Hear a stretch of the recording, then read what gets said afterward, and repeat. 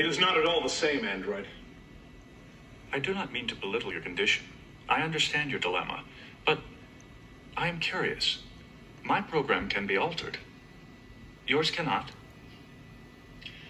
The man I was is still inside me, but this conditioning has been imposed. Woven together with my thoughts and my feelings and my responses. How do you separate the program from the man? Without further analysis of your condition from Counselor Troy or Dr. Crusher, I cannot say.